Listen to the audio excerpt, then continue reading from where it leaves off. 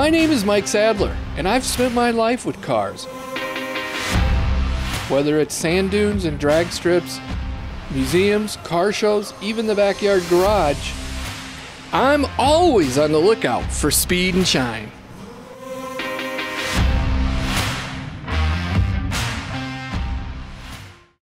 Hey, welcome back to Speed and Shine. It's a new year and a new season, but a whole bunch of old problems. In this episode, we're going to head out and visit with Chuck at Avenue Auto, and we're going to look at a very unique Jeep. But first, usually this time of year, we're getting ready to see the Detroit International Auto Show, but it already happened. We went and visited it, and we checked out some new cars, old cars, and we saw some new technology. Check it out.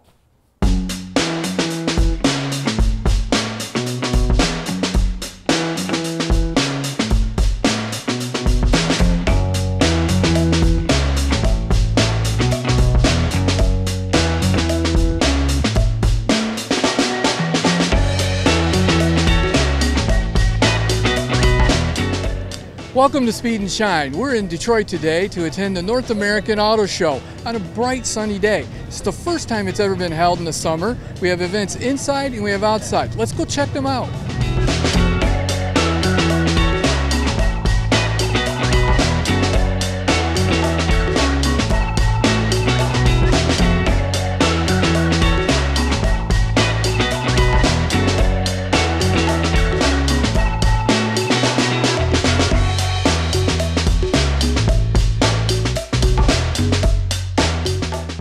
Robert, I was drawn over here. It's like in a candy store. What do we got going on? Well, this is our 10th year at the Detroit Auto Show. You know, when it was Cobo Hall, now it's Huntington.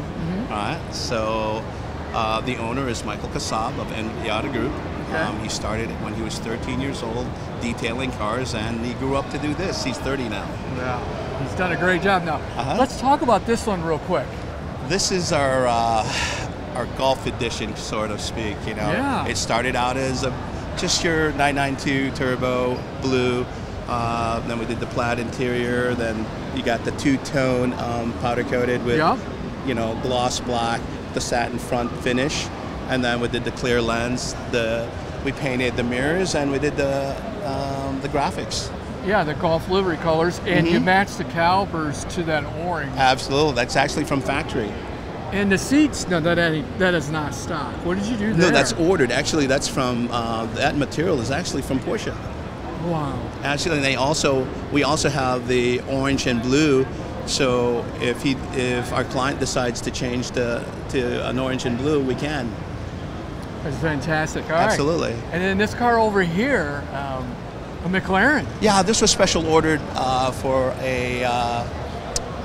from one of Mr. Kassab's high-end clients. Yeah. We ordered it for Michael ordered it for him. It's a 765 McLaren LT. Wow, it is beautiful.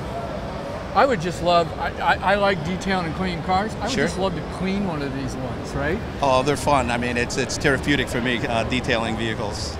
Is there a specific name for this color? Do you know what that is? I do not. I know. I'm sorry to say, I do not. But you know, yeah, I know if Michael was here, he'll tell you exactly because he's the one that spec'd the car out. It's got almost looks like grabber blue calipers on there. Absolutely. It is a fantastic car. Did you get to drive this?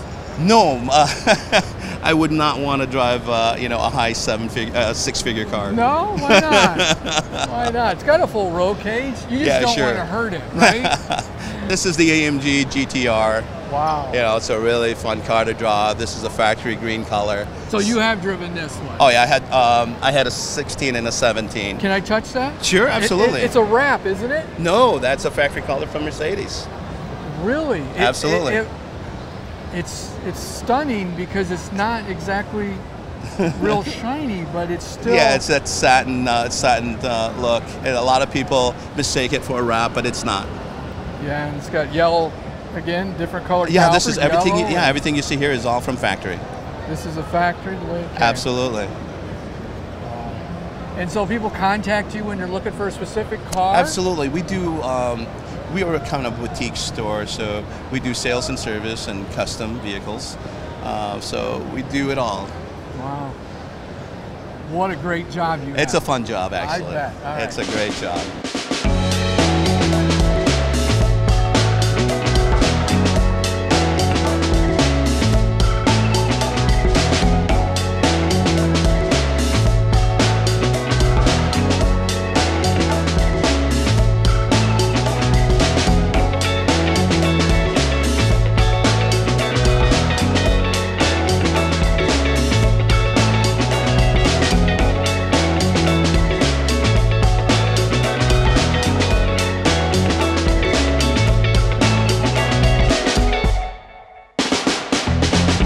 Andrew, Autel Energy, what do you do?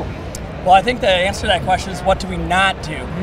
So Autel stands for Automotive Intelligence. So historically, we've delivered products to the tools market for automotive, aftermarket tools market. About 18 months ago, we jumped into the EV space, developing, designing, and delivering EV charging products. We got our start in the Asia market about 18 months ago, moved over to the European market about 6 months ago, and officially launched here in the US Wednesday, unofficially, July 1 of this year. So in North America, we're a fairly new product in the EV space, but a long-standing mature product and company in the diagnostic tools space. Cool. And you handle residential, commercial, both? Yeah, answer to that is both. So we've got products that are designed for both the residential space as well as a host of products for the commercial space.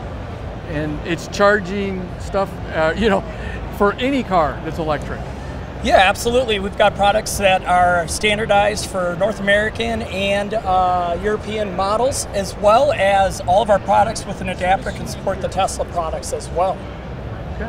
Let's look at the commercial stuff. So this model is called the AC floor standing, but you know, you actually can install this on the wall as well. So it comes in a pedestal offering as well as a wall mountable. It comes with weighted cable retraction, and the intent of this product is an AC unit, meaning it's level 2.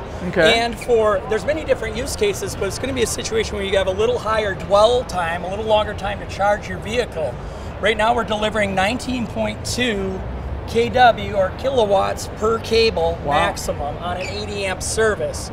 The really neat thing about this product is it's the only product in the industry that delivers twin 19.2 AC level 2 services. So you can charge both cars? Both cars at once, absolutely.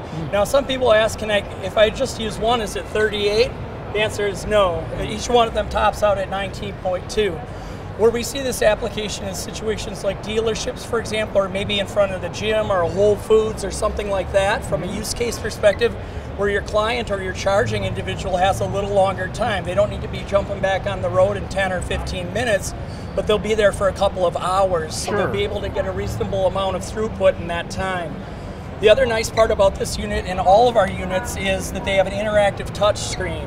So in addition to charging, you can manage content on there, both advertising as well as you wanted to do promotions, public service announcements, etc. All those functionalities are built into our units and allow the end user, the owner of the station, to create, modify, and deliver whatever user experience they want through that content portal. So they wouldn't have to necessarily set this up to charge that person a cost for doing charging, could they? That's correct. We really empower the users to do whatever they want with respect to the pricing model. But so, for example, on here we've just loaded some scenarioed pricing tiers. Example on this one, we've got a graduated tier depending on what your overall cost for electricity is. So, for example, when it's non-peak, we're charging one rate. Then during the peak periods of the day, we're charging another rate structure, and then when it jumps to off-peak. So you can really develop your pricing schema to whatever your intended output is, or if you're profit motive, or what the design and desired experience that you're looking to deliver. We see a lot of individuals actually just using these to attract customers rather than trying to earn revenue. But it's really up to the individual station owner what they want to do with the product in the field. This is what we call DC Fast Wall Box. So the design of this is when you want DC fast, but you don't have a lot of room to install it, and you want reasonably high throughput. So this unit can deliver 40 kW to a single cable, or 20 times 2. Wow. The nice thing about that is the peak output is twice as fast as that AC unit. And again, the difference between these two products from an overall design and technology is this is DC or direct current, where that is AC. So traditionally in our homes we have AC current, but all of our EV products run on DC or direct current. This is more efficient because it runs DC from the unit to the battery, bypasses the onboard rectifier, which you would need to translate the AC to DC to fill the battery. So this is much more efficient. Also, you have a larger touchscreen for content management. Unlike anything else in the industry, we provide an opportunity to have 2 CCS1 cords on it so that you can charge 2 cars simultaneously. Other peers in the industry have a similar unit, however it only delivers 24 max, and you can only get 1 CCS1 or in 1 CHAdeMO. All of the North American cars and the Europeans have standardized on the CCS1, so we think this product is going to be a very attractive one in the market. In addition to that, you see on here it can be enabled for multiple different payment methods. We've got the embedded Stripe program into our cloud services, which is app driven. All the transactions are processed by AWS or Amazon Web Services, so you can be confident that your transactions are protected. So if you're comfortable doing an Amazon transaction, you can be comfortable doing a transaction for EV charging on Autel's cloud platform. All right, so what we're representing here is our new flagship product. We call it DC Fast High Power ADV. ADV stands for advertisement, but really what we feel is we provided a portal to really support almost anything from a content perspective. So there are infinite use cases of how you would leverage this in a commercial environment. 55-inch screen, touch screen, 4K high resolution. In addition to that, we've got the EV charging component of the unit, which is, we call it a power cabinet dispenser model. The intention of that is you can bury that power cabinet back behind the bushes and only put these sleek, aesthetically pleasing dispensers out in the public-facing purview. In addition to that, this unit is scalable from 80 to 480 kW of overall output. One power cabinet can have 1, 2, 3, or 4 dispensers, depending on what your intended use case is. And you can additionally install additional cabinets and additional dispensers. Right now we've got it set up where that power cabinet is delivering to both of these dispensers, so you'd have 120 times 4 from an output perspective. If we had it just with 2 dispensers, it would be optimized and maximized at 240 kW.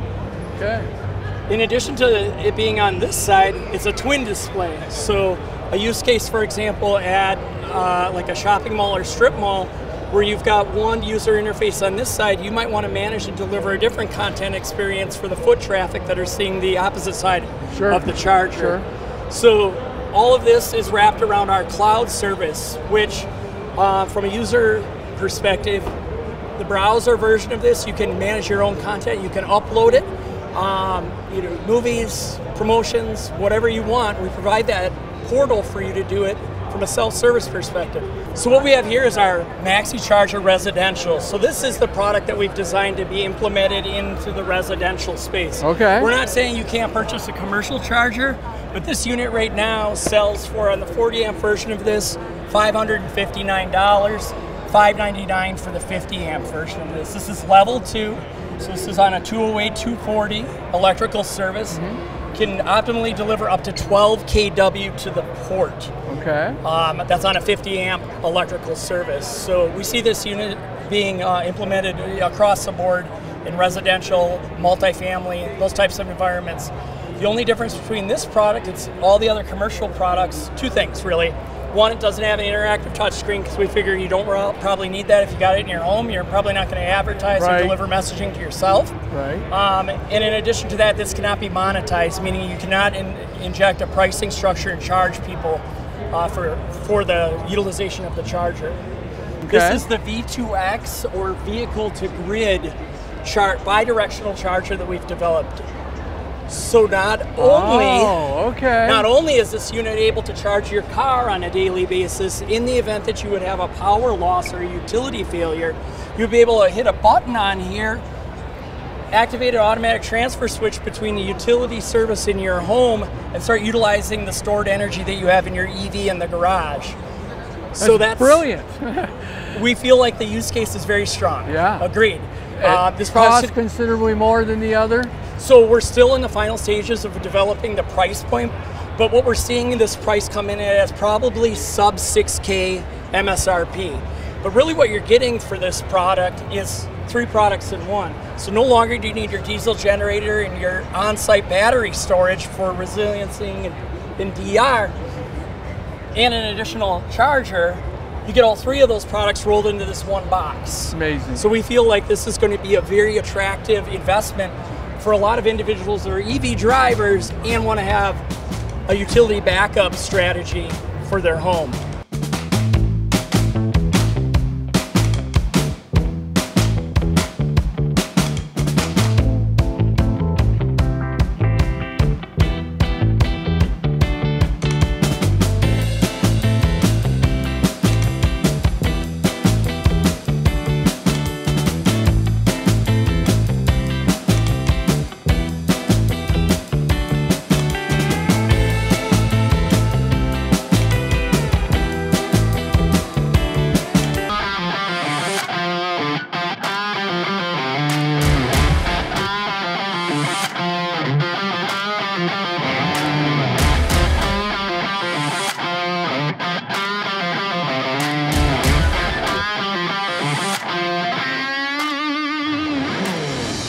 Joe, you got a lot of great cars here. Why they're on display? What's going on? Yeah, absolutely. So each one of these cars in particular is actually a part of the M1 concourse and upcoming events such as American Speed Festival. So we're happy here to showcase it off, give you a little preview of what's to come. Wow. So you're going to have, these cars are going to be out on the track in a couple weeks? That's correct. Racing. Yeah. Somebody's going to take this $1.5 million Ford GT out there. Are they going to run against these other cars? Or are there classes?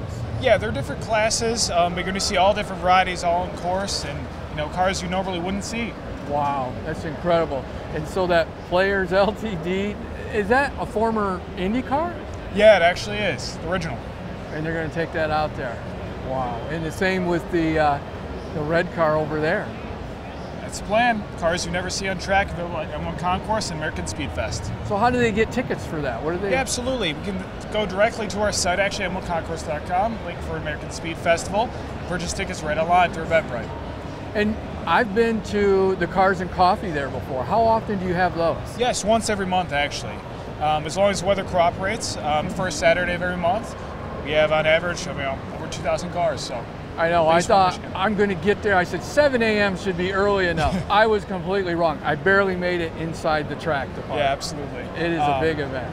But we're always welcome to have more people. The more the merrier, and we like to keep it that way. So. All right, well, thank you. Absolutely, thank you, Mike.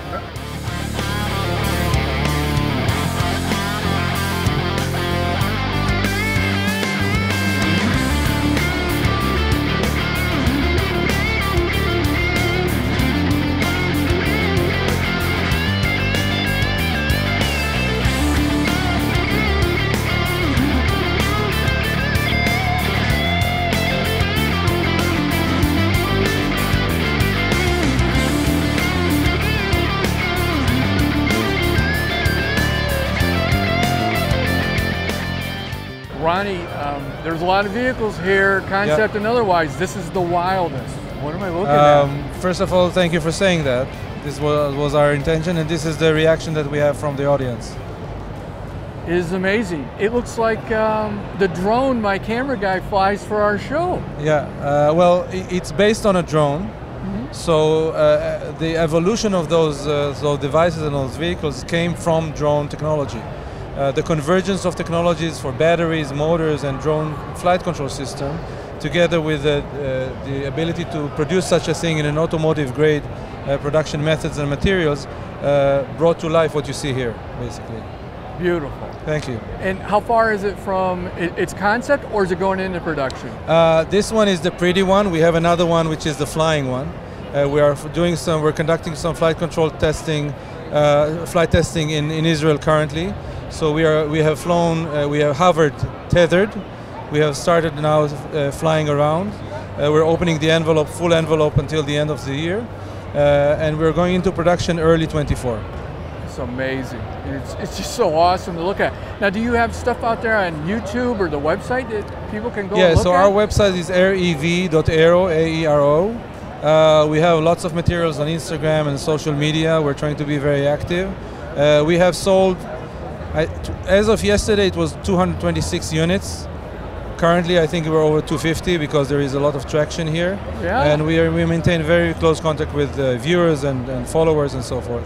What would a person need to, if they bought one of these, what would they need to use it, fly it? A pilot's license? Yeah, so first of all, when you drive a car, you have a driver's license, right? Yeah. When you drive something that goes into air, you have a pilot license.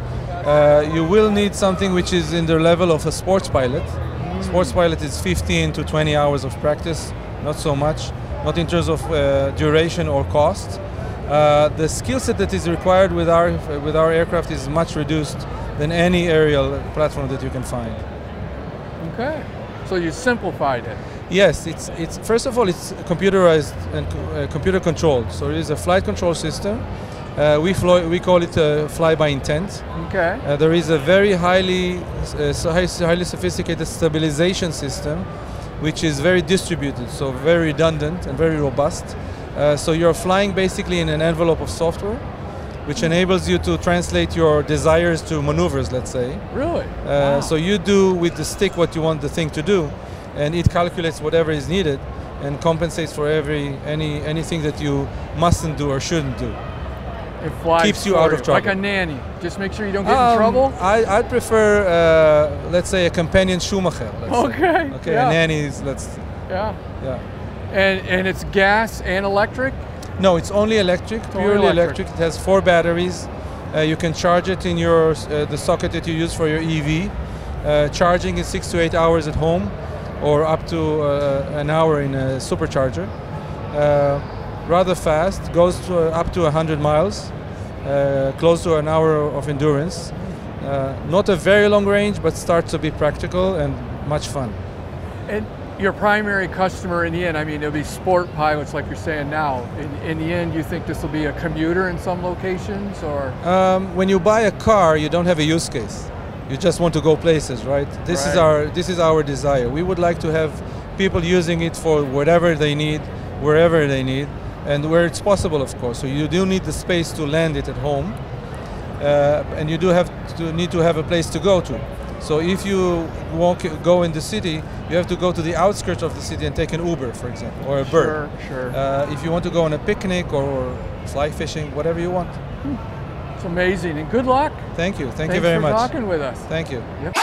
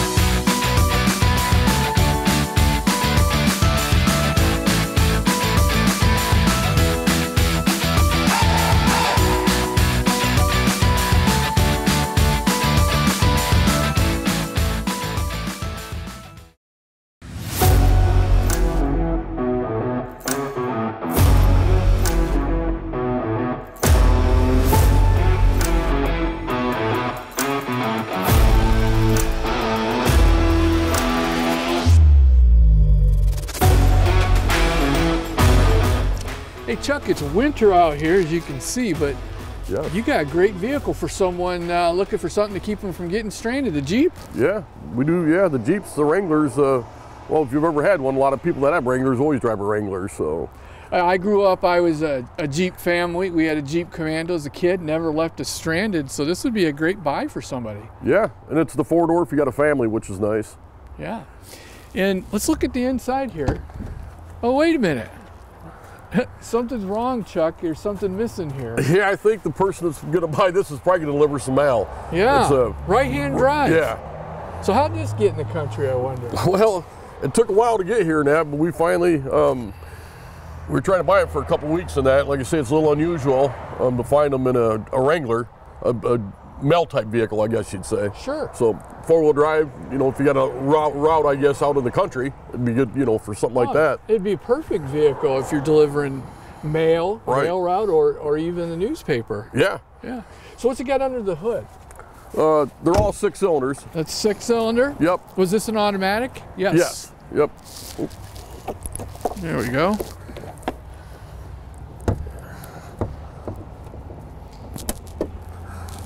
It's clean under there. Yeah, they run till we get halfway decent gas mileage, but still got plenty of power. Yeah, yeah. Air conditioning? Yep. Power locks, power windows, tilt cruise. And then again, like you say, the right-hand drive is always a plus. Right. If you're a mail carrier, that is. Well, I think it would be fun just to drive around, right? Well, it's a little unusual. I drove it the other day down to get some gas in it. It was very, very different. Yeah. Very different. And it's got good tires on it? Yeah, everything goes through service here. Everything's checked out. And it looks like that one roof panel might even come out for the summer. This one here, right? Yeah, you can kind of make it a convertible if you want to take the top off in the summertime, which is nice. And the 4 doors, like you said. It's pretty clean inside. Got a little space in the back, has a roll bar. Do they all come with roll bars like that? Usually? I think in this package they do. Yeah. I don't know if all of them, do as far as that goes, but I think in the sport package they do. So if anyone's interested in this Jeep, they give you a call, check you out online? Yeah, online or give us a call. Most people know we're here. We've been here a long time, family owned and operated, so. And I saw when I was checking out your website and what you had, your inventory, I saw you can apply for credit online too. Yep, some people do. Yep, or they'll give us a call or do like a half an application, then we'll get back with them either that day or the next day. All right. And we can get pretty much anybody financed too, as far as that goes, as long as they're working. Oh, so, really? That's yep, great. Yep. All right. And you do service here? Yep, we got our own garage. Yep, we got 4 mechanics back there.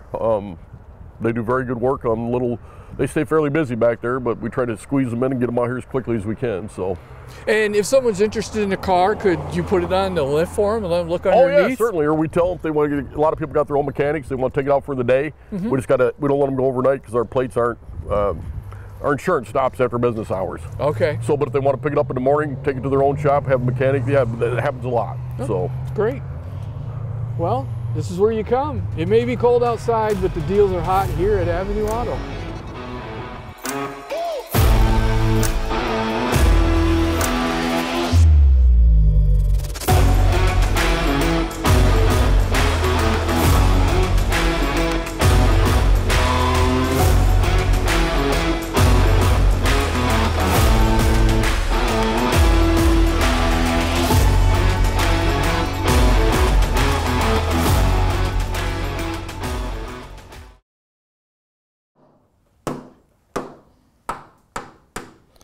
Looks like some more grinding. Wasn't that a great episode? And whether you like it or not, there was a whole lot of electric vehicles there. If you'd like to see more, check out our YouTube channel, Speed and Shine TV, and look for future episodes. We're gonna go to a lot of great places and attend some fun events. Until next time.